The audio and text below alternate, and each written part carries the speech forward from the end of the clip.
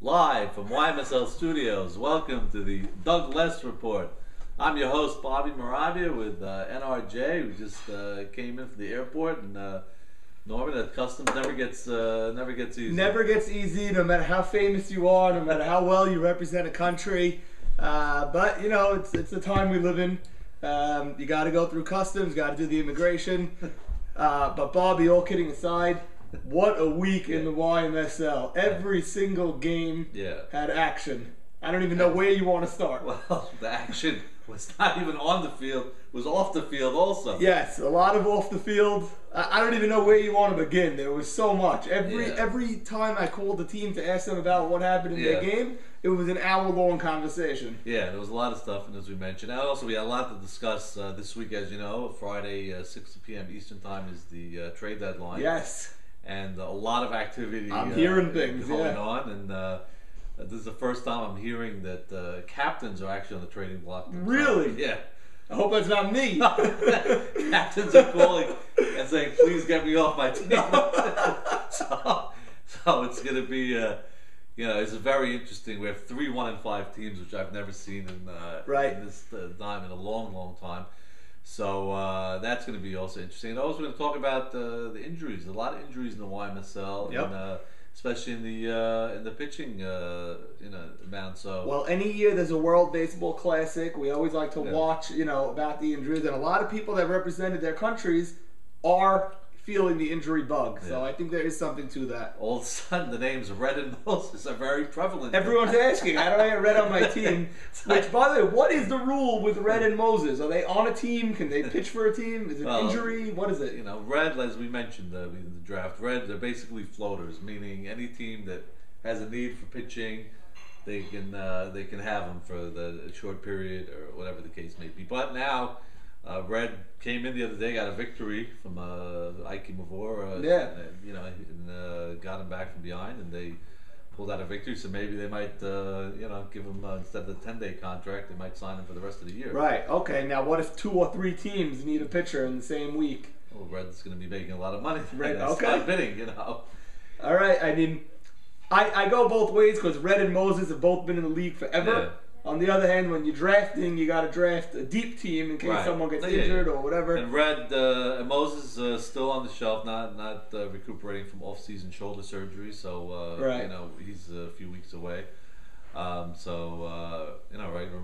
is a hot topic right now. Red is a hot topic. All right, where are we starting? There's so much action. All right, let's start off Memorial 1 and featured game. Now we had the 2-2 all-in team. Maurice Haber's team versus the 1-3 Pirates. Right. And the Pirates, I'll tell you one thing. Every week it's a different situation with this team as far as their roster. This week they only played with 9 guys. 2 guys traveling. Jaime Shama had the flu this week, but ended up coming under the circumstances. I got to say something because I wasn't here last week, which I apologize to the viewers. Jaime Shama last week against us played hell of a shortstop. I've been very hard on him. He was a great teammate to his team. He played shortstop. He was like one of their stars in that split against the Expos. And he back to this week. And not only that, he's been hitting this year. He hit well against us. Hitting, I think, over 400, which he's not really known for his bat. So he's definitely. And he came. He was battling the flu, and they didn't have enough guys. He came, but then David Simhorn, who's usually, when he's at the games, is MIA. Now he's actually MIA, so physically and mentally. So he was not there. So they had 9 guys again. So Joe Cheer has been battling all these. The week before it was Jordy, and he had the guys out of position. So they came in. So they had 9 guys playing with no short center fielder, and Maurice's team with a very powerful lineup. But they were also short-handed this week as Leo wasn't available. Casson, and they had Bawabe got his first start since the end of last year, pitched both games at doubleheader. And we have to say also before we start, a shout out to Esther Haber for allowing Maurice to play 2 games this week. He was at a wedding in Rhode Island, and she wanted him to go. She came to this field, sat in her car, to go on a shopping spree at the mall. It cost Maurice to have her come to the game, but. Nonetheless, he stayed both games, and they pulled out a victory. We're going to talk about Game 1.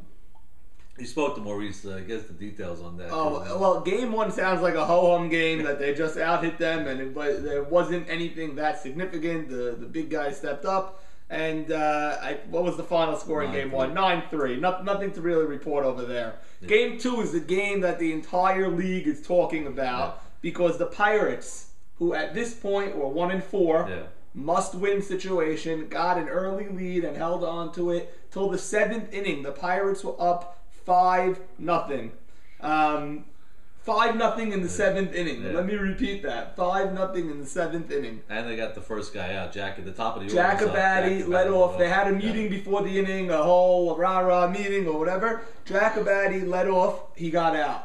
Then they got a single, a double. A.B. Dweck hit a 2-run homer to get the score to 5-4. Then Maurice's son was up, Jackie Haber, and he hit a ground ball, and this was a controversial call. They called him safe at first base. Yeah, apparently it was a ground ball to Richter. He had the ball in his glove. He reached out and touched first with the glove and, looked out from what I'm hearing.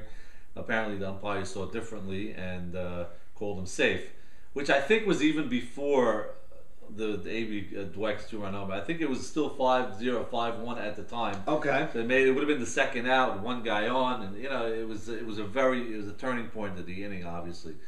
Then A.B. Dweck got a homer to make it 5-4. Mm-hmm. Then they got a couple of hits, and I don't know who drove in that run. It was Ralph Matute got the. Ralph Matute got a tying hit again. Ralph Matute had a huge week this week, and turning into the steal of the draft. Late pick, Ralph Matute came up huge. But I heard a lot of people talking about this call, but you gave up a 5-run lead in the last inning. Yeah. You can't tell me about a little ground ball to first that call went either way. I mean, there were doubles, there were home runs, there were a bunch of base hits after there was one out in the inning. So all in came down from 5-0 in a game they probably thought they had no shot of winning. They were probably settled with a split.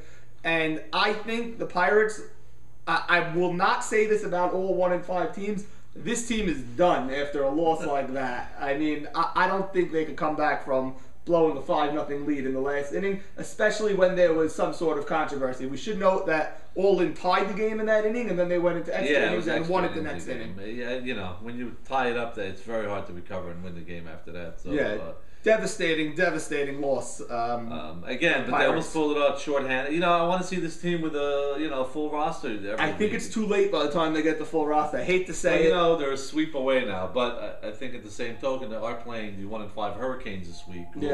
Our story for we're going to get to later. I know that might even be in a worse situation. That team, the wheels are coming off from what I'm hearing in Miami over there. Yeah, and so that team really. So they're playing them this week. All of a sudden, you're 3-5. You don't know what things could definitely change in a hurry. But now you're seeing Jaime Sham at third, Jordy at short, whatever they might even. So it's a very good left side of the infield. Richter at second, at first rather.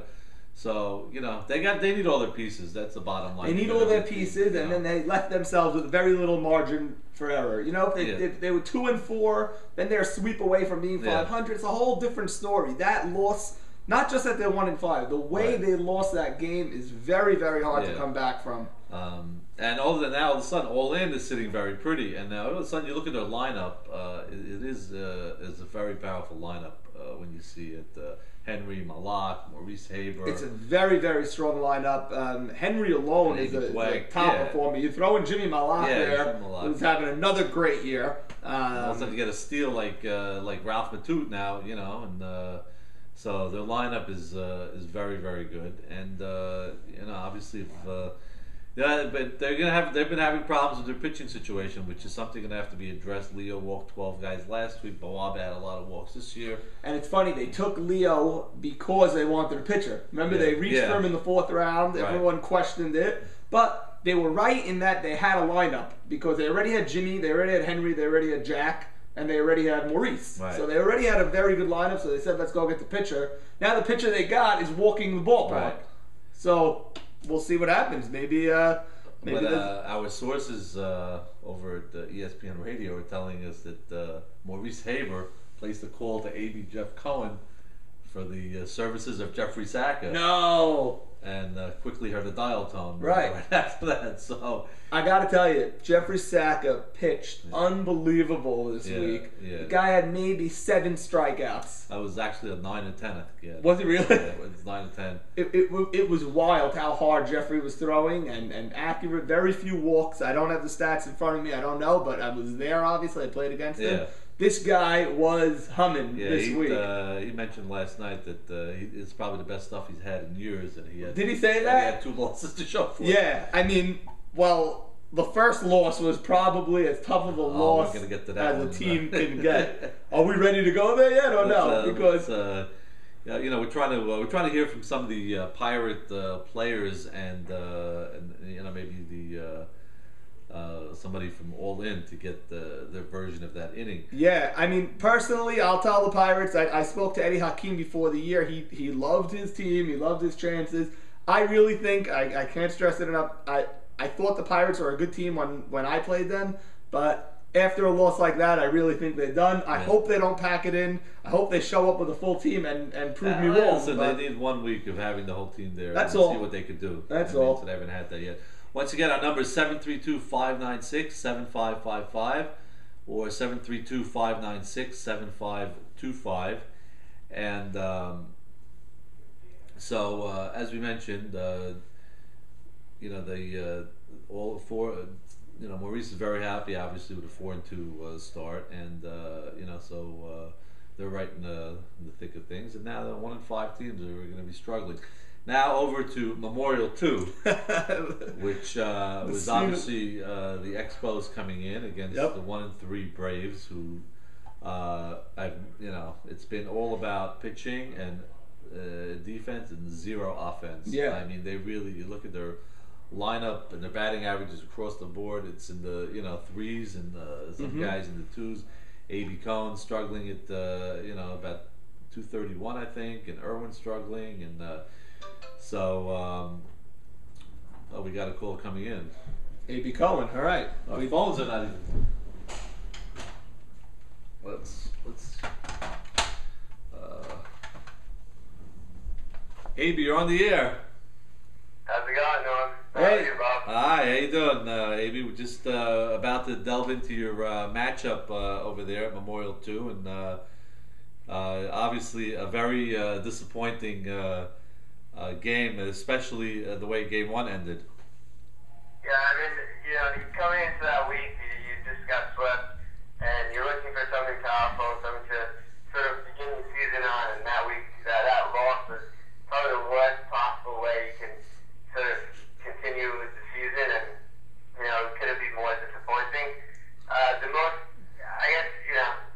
I'm curious, Norm, what was your feeling of that story? You were behind the plate. What do you think? Well, let's tell the viewers what happened. We didn't even discuss the game yet. It was a 4. You guys are up 4-1. The Braves are up 4-1. Oh. In the last inning, top of the 7th. Yeah. And so the Expos had the top of the inning, down 4-1 with 2 outs, with the 7, 8, 9 coming up. All right. So let's start from the beginning. Sorry, Ed. 4-1 Braves. 7, 8, 9 coming up in the last inning. Yeah. Okay? Couple of guys get on. Now Carlos Abadie is up with 2 outs, down 4-1. He rips a base hit to score 2 runs.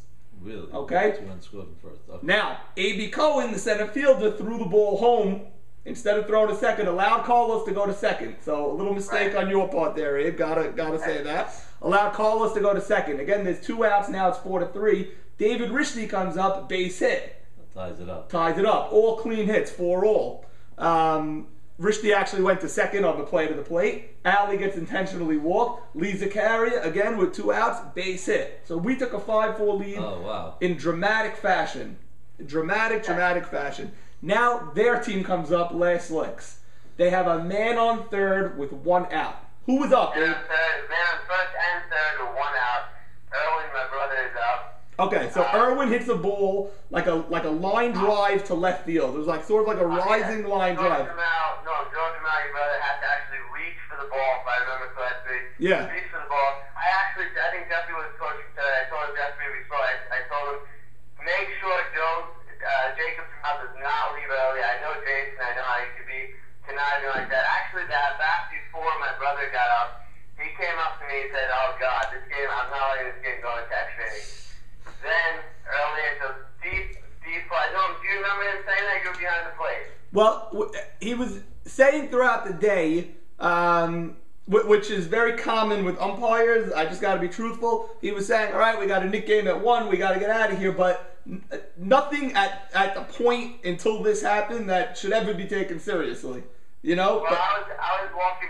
I was going to talk to Jeffrey at third. He turned around when he was behind the plate. He turned around and told me, "I'm not letting this game go into extra innings. This game is not going into extra innings." That's what I remember. And everyone around the batter's box remembered him saying that. And then Erwin hit the bomb to left field. Joe actually jumped across the ball. It was almost over his head, actually, if I remember. Yeah, it was like a line drive that was like sort of still rising. It's hard to explain. It was a bullet. Joseph caught the ball over his head like this, line drive, and then threw the ball back into the infield. Jacob tagged up and scored.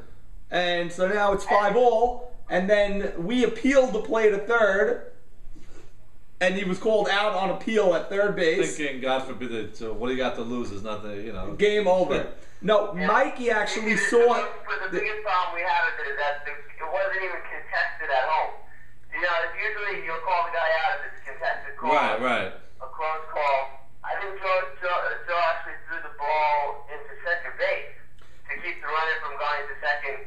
You know, the winning runner from going to second. So it was just like mind blowing. You know, how did the umpire call that to end the game? It was crazy. Well, you're saying Mikey thought he left early? I mean, Mikey says he definitely... Mikey's the one that saw it. I honestly was not looking, so I can't say. Jacob swears to God he did not leave early.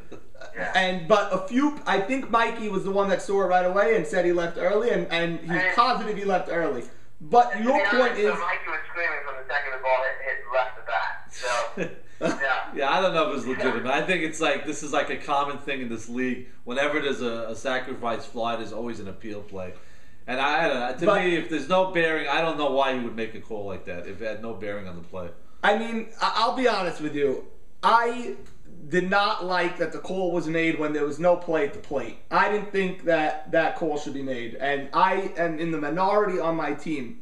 Most people on my team are saying we're all adults. We all know how to play baseball. If you leave early, you leave early. Okay, and you're saying 20 that, years but old. if they were on the other end receiving that, they would not be saying that. To me, a game can end on an appeal, but there was no play at the plate. Right. There was not even a play on the plate. So I didn't like how the game ended personally. You know, that's just my opinion. No. And to call it, maybe it's just 1 out, to call 1 out, but to end the game that way, it was just... Yeah, I don't know. The whole thing was just... It's a very, very rough way to lose. The Braves were going crazy. I understand that. They took it out on the umpire. They were very classy that they didn't... I actually had to run up the field to Bobby to get my call, otherwise it would have been a lot worse. Right. Now, at the same time, that was, you did also give up a 4-1 lead in the last inning. Right. You know, so... 100%, yeah. It's... You guys, you had an unbelievable comeback. We weren't expecting that at all. You had with 9-10 hitters. Yeah. I think it was 9-10 hitters coming up first and second in that inning. We totally weren't expecting that. But that's what happens in softball. People score runs at the end of the game. You saw the Pirates game, but the position we wanted to be in was tie game, 2 outs, and then I was coming up next. So that call really, totally blew our mind. Right. All right, AB, where do we go from here now with your team? You're 1-5. The trading deadline this week. You need offense. Did Maurice actually call you to trade Jeffrey Saka? Imagine it, dude. I think it was 1 o'clock this afternoon. I'm in the middle of work. Maurice calls me. He's like, "Listen, I have a trade. I think we can make blockbuster trade, but we have to keep it confidential." And he goes, "So what are you willing to give up for Jeffrey?" I pretty much laughed. I said, "No shot." He said, "All right," and I hung up the phone. Yeah, he said it was a pretty short conversation. So, but AB's. I would like to know what other people that were not in the game, not on the Expos, not on the Rays. I'd like to know what people think. If let's say he left early, which Jacob is saying he did not, but let's say he left early. Do you think that call should be made when there was no play at the plate, or do you think the rule's the rule and he should be called out? I don't buy that. If it has no bearing on the play, and if it's like a drive, if he left less than 3 seconds early where he's down the line and a short fly ball, I understand. But why put themselves in this position? I keep saying that. Why do the umpires insist on being putting themselves this and then letting everything explode? And they say these guys are hotheads. I mean, just if it had no bearing, that's it. Let the game go into extra innings. But Jason has a barbecue every week, and he's not eating turkey burgers when he goes to these barbecues. And now, Bobby, you came to the game in between games, and you had an outburst of your own. You went on a rant against Jason. Yeah, I've had a rant because this has been going on for years already. He goes there and he wants to leave, you know, and he's lazy, and he's overweight, and he's slow, and he doesn't have he's a pathetic umpire. So it sounds like he's not going to be umping any games. He's not seeing anything in this league again, and if he has, there's no way the game's going on. So. And my God! It's funny. We were talking to the umpire after the game, and he said, "Listen, even if the brother left early, he'd never make that call to end the game." Yeah, and of course, when they go to the other ump for help, they're never going to show up the other ump. They're going to say, "No, I didn't see anything," you know. So whatever it is, but you know, I just hope you know, you guys are going to be able to rebound from this because it's not a good way to, you know. We've been talking as a team all week, and you know, we still feel that we're a very deep team. We have talent at every position, and you know, we have all the right parts, and Jeffrey's pitching lights out. So it's just a matter of time for us to peak. And I've been on teams like I was at Mo Shamel one year. We were 0-6, I think. We made it to the World Series. Last year, my brother's team was 2-6, made it to the World Series. So it's way too early in the season to really tell which teams. And like you guys were talking about, we're one tweak away from being right in the middle of the pack. So just, you know, I'm very confident in my team. I'm not really looking to make any moves. I picked this team for a reason. So, you know, I think we're going to make a real run, and we're going to have a good chance. Yeah, well, all you guys just got to start hitting a little bit, and you know, your defense is there, and obviously the pitching is there. So hopefully it starts this week. And Abe, thanks for calling in. We appreciate it. Thanks a lot, guys. All right, we got a call coming in from the West Bank. Jamile. Jamile. Cole's got to turn his radio down, I think. Jimmy, are you there? Are you there, Jamile?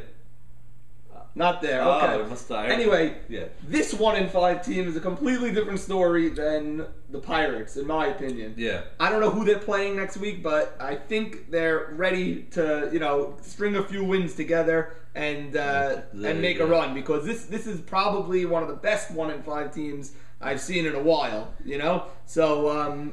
Jeffrey Sack is pitching as well as I ever remember him pitching. Yeah. Like we mentioned, he had maybe 9 strikeouts. Let's see who they're playing next week. Braves are playing the White Sox next week. That's going to be a good matchup. It's a good matchup. They have a very powerful very good lineup. But the Braves have to start hitting the ball better. They have guys that can hit. They got to start hitting, period. AB and Irwin have to put in their part. Table setters. You know? And also the field in Game 2 of the Braves. We won Game 2. It was a very ho-hum game, 6-2. Their fielding fell apart in Game 2. Sam Michon hit a long home run in Game 1, but in Game 2, he had a very rough time in the field. I guess it happens, and after that tough loss in Game 1, maybe. But as we mentioned, it's almost impossible to rebound to win Game 2 after losing a game like that. Yeah, well, and especially that they blew a 4-1 lead in the 7th. That's that's a tough loss. That's the part that got overshadowed in all this hoopla. Yeah, so actually David Richty was batting second. David Richty was batting second because Sonny was sick as a dog. Sonny showed up. You got to give him a ton of credit. He called me very early in the morning that he's sick. He can't make it. But I don't know what we're going to do without Sonny. He's our left fielder. Sonny showed up. He was white as a ghost. Yeah. You know, he's a trooper for even coming. He could not stand up. So we put Bub from right to left, and at the end of the 6th inning, they had bases loaded when they were up 4-1 on a slicing ball into foul territory. Bub made a sliding catch to keep it at 4-1. So by keeping that game at 4-1, that's how we were able to come back. So huge play in left field by Bub. Okay, we got a call coming in from the Colel. Albert, you're on the air. How you doing, guys? Hi, how are you? It must be Albert Gamal from Pittsburgh. From the 1-5 Pirates. Boy, we hear the sound in your voice, Albert. Yes, you know what's really hurting me the most is that triple moment hit last week. That's what's really stinging. How do you blow a 5-0 lead in the last inning?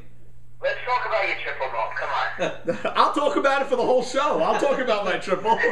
Where exactly? I'll tell you about my triple. Some guy from left field started screaming, move in, and then he got burnt with a line drive over center field.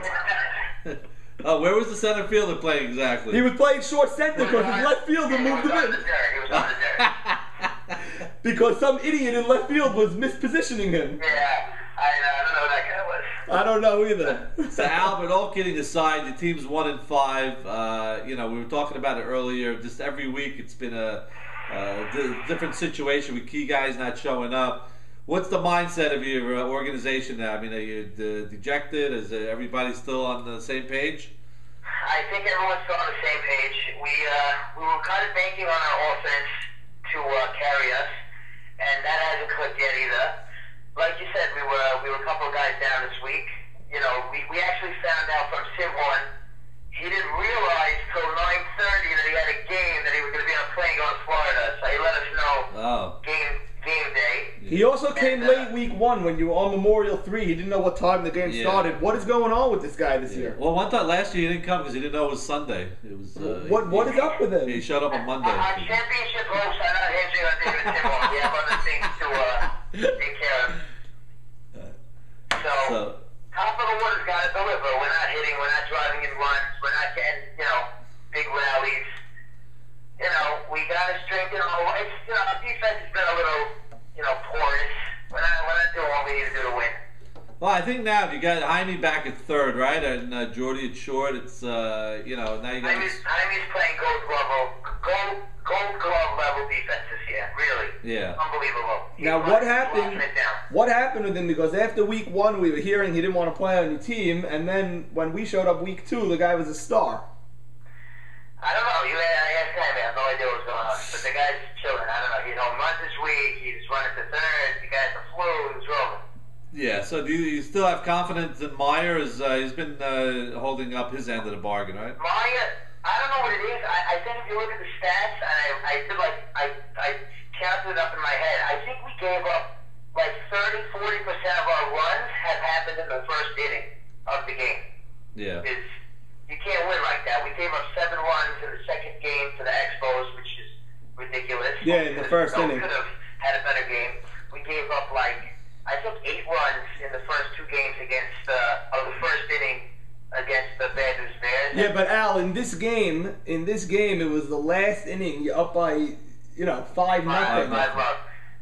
it was a meltdown. It wasn't even a meltdown. It was like, what was it? No, it just happened. I don't know. It was terrible. I don't know. They hit the ball all right, but the truth is that play. I think it did happen. That rough call at first base. I think it happened already after AB had hit the home run. It was already 5-4. I thought it was according to Meyer Safety. It was like earlier at the inning when it was still 5-1. Maybe it was, but the truth is, yeah, you're playing with a 5-run cushion. You want to win the game 5-1, 5-2, 5-0. But from what I understand, I'm in the outfield, but they said it was a total blown call. Whatever. It does hurt, but you gotta lock it down before that. Yeah, it's 1 call on a ground to the first in a 5-run inning. So I don't know. But it's tough. It's tough to point to that. I don't know how we screwed that up. It's driving me crazy. Right. I'm usually like I move on type of guy, but this I'm like it's driving me nuts. But I love and it's not even bad going against the Hurricanes this week. I don't know how good they are, but it's a potential sweepable game if you come in with a little momentum. And we were about to beat a good team, and they are a good team. And then I don't know how I really don't know what we did wrong. All right, Albert, we got to cut you off. We got to go to commercial break. But thanks for calling, and good luck against the Hurricanes. A good way to get back. Okay, but don't count us out. We will not. You got it. We'll see you next week. Oh yeah, man. Jimmy. Yeah, Bobby, what's going on, man? How are you, Mr. Malak? Good to hear from you. Sorry about the connection. We're in the studio. We don't have to... Yeah, I know. I was hearing some bombs going on in the background over there. What's happening over there? I guess you guys are very happy being at 4-2 right now with a nice come-from-behind victory. Definitely. I never had anything like that in my life. I was screaming the whole day that I couldn't believe what I just saw, Now, I sounded like Vince Scully in the 1988 World Series. Now, what's the story with this call that they're talking about at first base? Was he safe or out? He was so sick. He was out. Yeah, he was so out. He was out. But, yeah, he was out. But let me tell you one thing. First of all, what goes unnoticed is first we won the first game 9-3, whatever. The second game, they came out beating us 2-0, 3-0, whatever it was. In the middle of the game, that goes unnoticed. Jackie Haber sent 2 6-double plays that nobody talks about, and the only thing they talked about was they were out at first base. No, it's not the only thing we're talking about. We said you can't even look at that in the middle of a 5-run inning. Yeah. But I just wanted to know if he was safe or out. Unbelievable double plays that we would have been down 9-0 instead of 5-0. You know? Right. So that's that. Second, that last inning was for the Asians. First, our lineup is Jack Abadi, Henry, me. Maurice Haber, then A.B. Dwight, then Jackie Haber. That's our lineup. So right. That inning was Jack Abadi, he got out. Henry Shalom went to walk. I stretched the single to double, and then got yelled at by the whole field because my run didn't mean anything, so I got out. Maurice Haber hit a nice fly job up the middle. I scored, Henry scored, made it 5-2. A.B. Dwight, who is going to lead the league this year in RBI. Yeah, caller, we went through the whole inning. We don't need to relive it again. Okay, so Jackie Haber. What are we going to do? A play-by-play of the box score now? Come on. So who hit that ball? Who hit that ball to first base? Jackie Haber was up after it was 5-4. So my Jackie Haber was up after it was 5-4. Jackie Haber should have been out. He was safe. And then Zeke Dwight forced him out of second. All right. Chucky Abadi hit the single and whatever. We have to cut you off. Your captain's on the other line, calling from a black tie affair. Chloe, thank you. No problem. That's good. Thank you. So he's got a future in play-by-play. Yeah, I think K. so. But you know what? Bad calls are part of the game. They happen. Yeah. At least he's able to admit it was a bad call, and they benefited by it. It's a shame, but you know, there's bad calls in the World Series. Look at the guy with the perfect game. Yeah. Look at Don Deckinger against the Royals. I mean, that's what happens in baseball in every sport. And you got to move on. Sometimes you get screwed. Sometimes you get I just lucky. wish we had a benefit of the replay in your game. I know. I wish. Well, there's a few different factors in my game that we didn't get a chance to go over. First of all, Joseph on my team caught the ball above his head on a line drive, and the ball sort of bounced around in his glove. Right. The rule is you're allowed to leave the second the ball hits your glove. So did he leave the second the ball hit his glove, or did he leave after? Because Joseph sort of bobbled the ball for a second. There are people that swear that he left early, and there are people that swear he didn't leave early. So it's tough to say. I wish we had instant replay. But. Yeah, for sure. All right, we got the call coming in. Maurice. Hello. Is that Maurice? Hey, Commissioner, how are you? Hi, Maurice. Sounds very noisy. Where are you over there? My busy schedule, I had to come out of a ceremony here to talk to you guys, so I just want you to know my agent's got to be talking to you tomorrow night. Oh, boy, I'll tell you, you got more weddings than anybody I know. Ooh. Hey, this is a double overtime after the week we had it all in. I mean, gotta admit, not bad. Let's do it. Not bad at all. Is that the greatest comeback you were ever part of in this league? 5-0 in the last inning. I have to tell you, NRJ, by the way, how you doing, NRJ? I'm doing well. That was one of the best games I've ever witnessed, and I've been in this league, Bobby can attest, probably over 40 years. Yeah, too many, yeah. Too many. Time to hang them up, by the way. Say it again, what you guys say? Time to hang them up. Too many years. Forget about how many. Relax, I'm not in the red and Moses category just yet. Relax, I can still hit and play. So, yeah, that was an amazing comeback. Yeah, your team's sitting very pretty now at 4-2, right? A game behind the first place. You got to be very happy now. The trading deadline's this week. We heard some rumblings. You were trying to acquire a frontline pitcher. What other needs do you think your team has before the deadline? I have to tell you, our chemistry of my team, I don't really think I'm going to do anything. Our team, our all-in organization is always on the phones. We always work the phones. Yeah, you're sponsored by Verizon. We call you every minute. But I think I'm not going to be making any moves. I'm very happy with my team. The chemistry is unbelievable. I want to give a shout-out to this kid, Ralph Masood. The guy came through with the tying hit in the game with 2 outs. And I got to give this kid a shout out. He's smooth as it comes, silky smooth. He's going to be at least a 5th round and higher next year. Wow.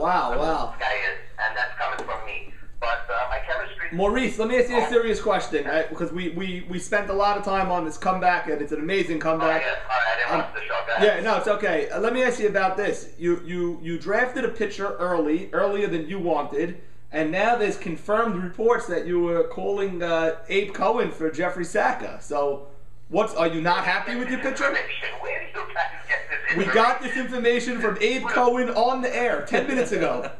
Wow. On the air, he said you called him at 1:04 p.m. today. You asked him for Jeff Saka, and you heard the dial tone at 1:04 and a half. Listen, we always try to upgrade our team in any way. It doesn't mean that we're not happy with the pitcher that we have. We're going with him, but if I can always upgrade it with a caliber Hall of Famer like Jeffrey Saka, I'll always try to do it. But unfortunately, that's not going to work. They're building their team. I'm worrying about my team. Leo's my pitcher. He's my pitcher to stay. And after 6 o'clock Eastern Standard Time this Friday, there's nothing to worry about because nobody's going anywhere. Okay. All right. We're going to continued success the rest of the way, and thanks for calling in. And we like to see you hopefully get more victories down the road. Thanks, Maurice. Thank you guys. Have a great evening. Thank you.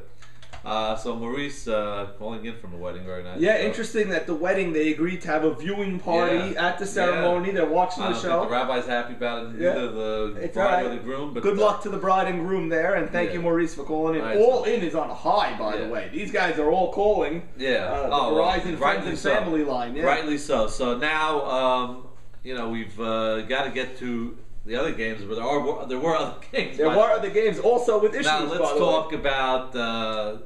Let's shoot over to Fireman's Field, where you had the 3-1 exit 105, right? Red hot Max Yadid against ice cold David Gindey and the Hurricanes, and just that's.